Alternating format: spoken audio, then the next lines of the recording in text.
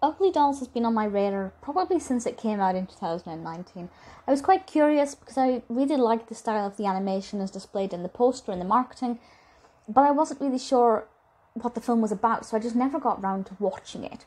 And finally I decided to give it a go, and I'm kind of pleased that I did, but I actually rate it more highly than the average rating on IMDb. The average rating is 5 out of 10 across 6,000 reviews. I think it was actually a lot better than that. This was directed by Kelly Asbury, written by Alison Peck, Robert Rodriguez, David Horvath, and other people. And the voice cast is actually a lot more notable than I was expecting, including, but not limited to, Pitbull, Ice-T, Kelly Clarkson, Wanda Sykes, Emma Roberts, Jane Lynch, Charli XCX, Nick Jonas. The list goes on. Really great voice cast. Admittedly, when I watched it, I hadn't looked at the voice cast and didn't actually recognise any of those voices, but it's pretty impressive once you look back at it.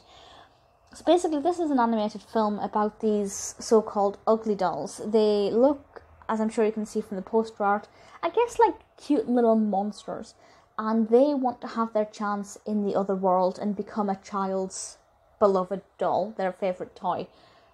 And a few of them try and go on this adventure to get that, and when they go there, they discover this world of dolls that look like dolls. You know, they look like mini humans, I guess. And the ugly dolls begin to realise that they are not beautiful, or at least, you know, they're not conventionally beautiful, and they're not what children might want to play with. But they go on this adventure to realise that it's, you know, it's what's on the inside that counts, and, you know, who you are as a person is what matters most, not what you look like. And I really enjoy it. As far as messages go, it's obviously nothing unique. We see this time and time again in children's films, but we can never have that message too frequently. And, you know, I thought the development of the narrative was really great.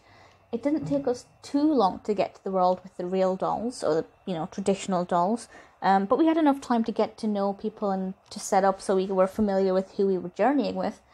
And then once we got to the other place, I think the narrative continued to progress really nicely.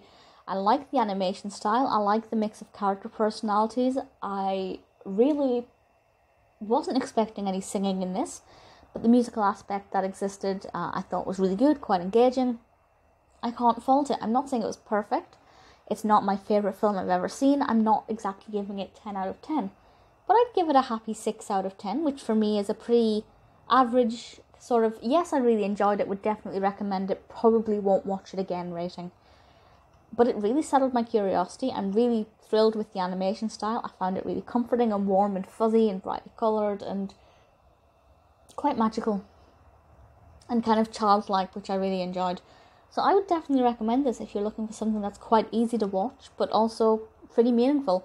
I don't know why it's been rated quite as low as 5 out of 10 on average. Personally, I think it was worth the wait. Yeah, as I said, there was nothing about it that particularly made me want to watch it other than the curiosity about the animation style. But now that I've watched it, I can say it was worth the wait. Ugly Dolls is much better than I predicted.